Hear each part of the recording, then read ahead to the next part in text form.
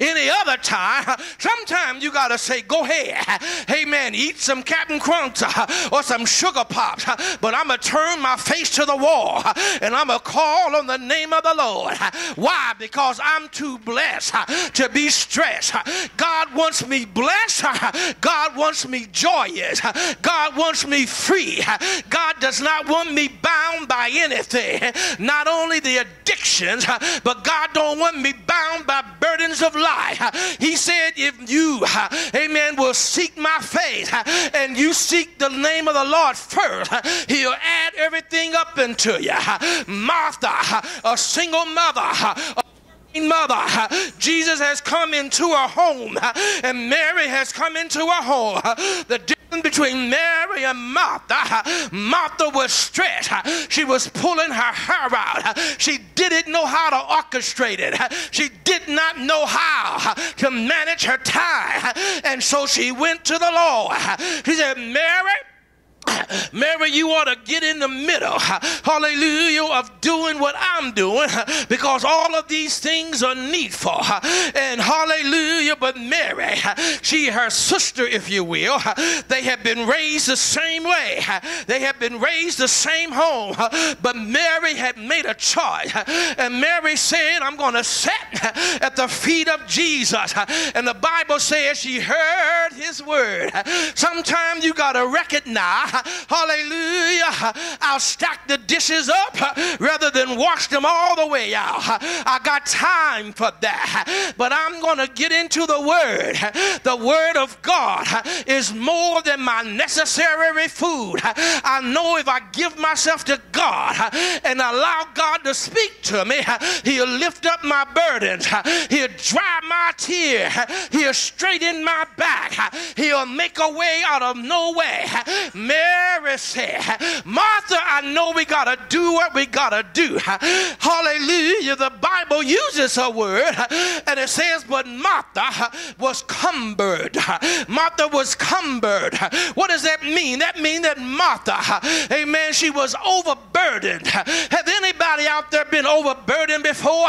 You just got too much on your plate, but you don't know how to take anything off, because everything on the plate is important. Everything you're doing, you got to do. But I'm just walking through life. I'm not having no joy. I'm not having no peace.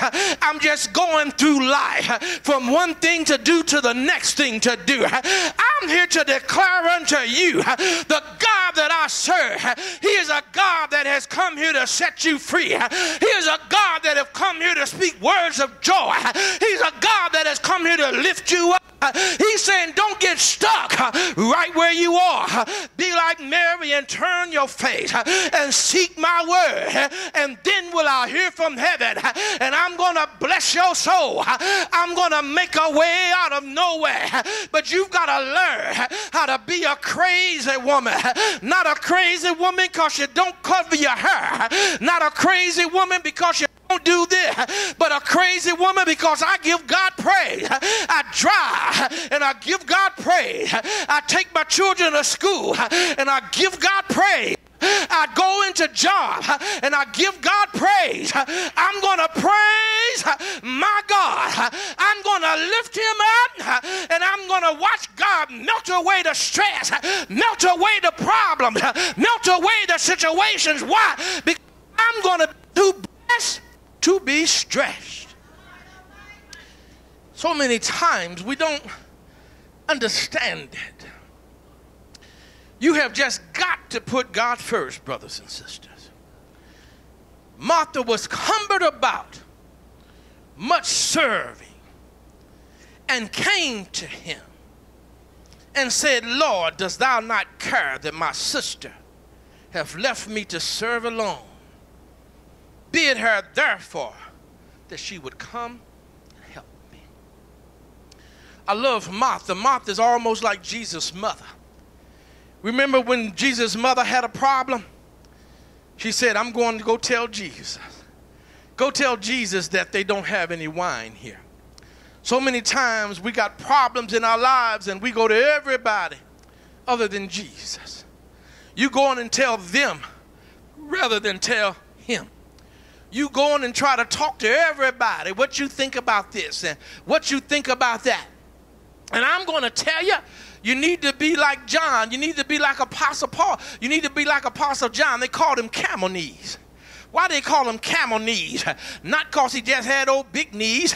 Amen. They had called him camel knees because, amen, because he would bow down on his knees and pray all the time. As I was saying that, I was thinking about something I just recently read. And it was talking about Bishop William Lee Bonner. It talked about Bishop Bonner had got to the point they were building the new church on Delaney in Halifax in Detroit. And the Bible says that they had decided that congregation had said, listen, we're not going to buy no new cars and we're not going to buy no new clothes or anything. We're going to give all of our increase unto the Lord until this house is built. First of all, that's a sacrifice, if you will. And what a pastor, what a man that can get a whole congregation to say, well, ladies, don't buy no more shoes. Don't buy no no-nos. Amen. Don't buy no. With Sister Bates looking for shoes yesterday. Amen. I looked at the price of them shoes. They was crazy. $400, $500 for a pair of shoes.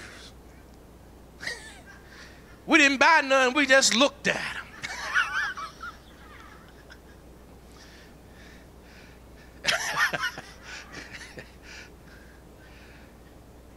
Bishop Bonner had a whole congregation said, we're not going to buy no cars. We're not going to buy no new clothes.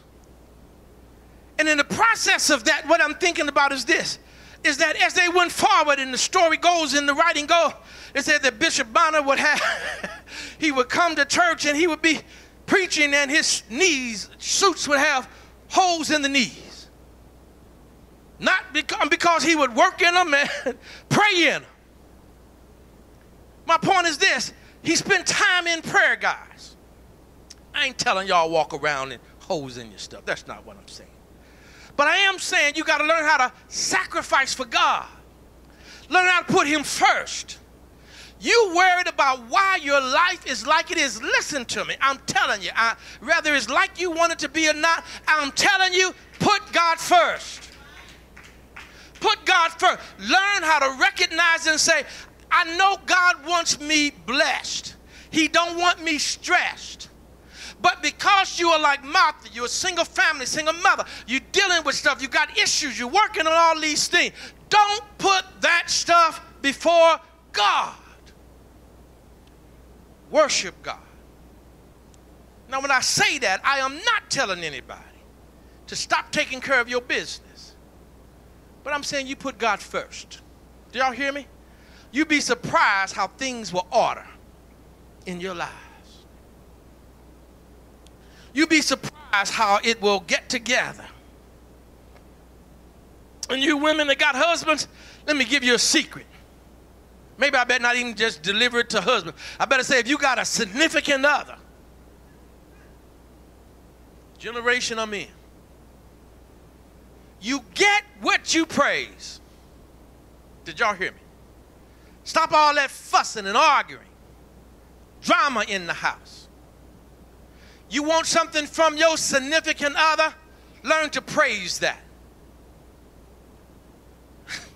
My wife say, I love it when the trash can is empty. I don't know what it is about ladies, Mother Watkins, they just don't like the trash in the kitchen.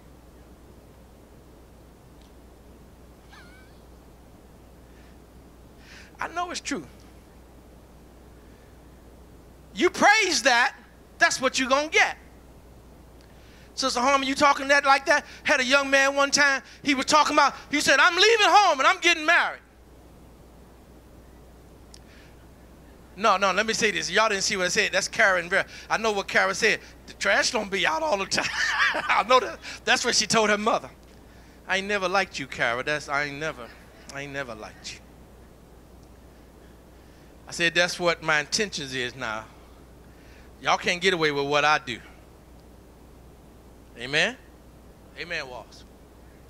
But this brother, he said, I'm leaving home. Why you leaving home, man? I'm getting married. Why you getting married? Because my mama always making me take out the trash.